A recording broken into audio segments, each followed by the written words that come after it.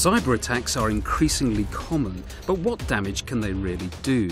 NATO Review asked the White House's former Director for Cyber Infrastructure Protection what he thought. We started by asking what would happen if a focused malware like Stuxnet got out of control. Stuxnet did get loose from the networks it was supposed to be in. And you know what? Even after it got loosed, it caused no damage in those systems because it was so finely engineered so that it broke out of its cage and no one got hurt. But we have no reason to expect that the other guys that do their own autonomous weapon is going to be nearly as careful as the designers of Stuxnet. You've mentioned the possible connection of the electrical grid to the internet and what that may open up in terms of extra threats. How much is that being taken seriously? Within the United States, with other OECD countries that are looking at smart grid, they are taking standards pretty seriously to say, before we do this, let's make sure it gets done well. On the downside, we've seen again and again where we rush out a new technology because it's fun, it's cool, or for smart grid, that it's both green, it's environmentally sound, and saves money in the long term.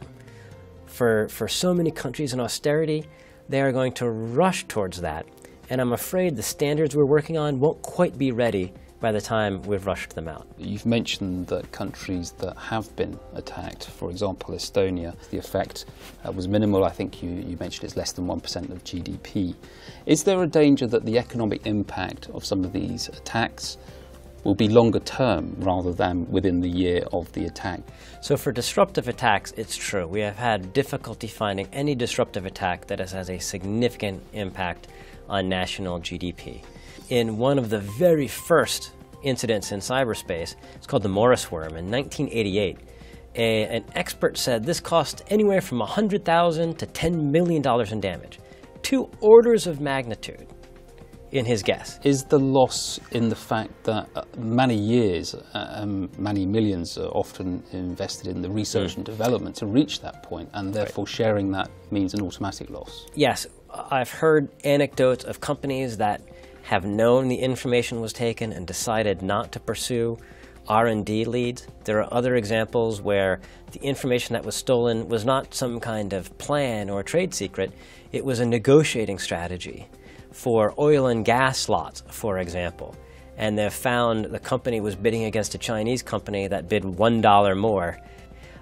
So in those, that's a more directly measurable, but it's still difficult to find out if this is a tens or hundreds of millions of dollars problem or tens or hundreds of billions of dollar problem.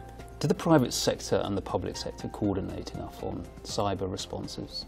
No, not at all. But it's largely, I see that as largely a government fault because when it comes to stopping cyber attacks or resolving cyber conflicts, the government has very few levers that it can actually use to make it better.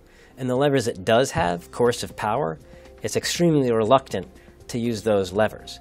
So most of the problems are solved by the private sector, and they need more government support to help especially the non-state volunteer groups that are really key to responding to cyber conflicts and helping them respond better. You have said in the past that there's been too much silence on these issues, especially by the governments, and that is not particularly healthy.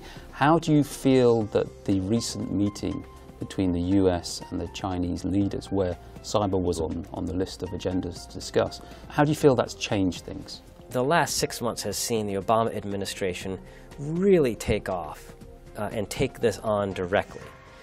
It's astounding to see what she and Obama discussed and how much cyber featured. So I'm quite optimistic that this might lead to changes in Chinese behavior. There are many good reasons to believe that this might have an impact. Certainly, it's going to have more impact than being silent did, which only saw this get much worse over time.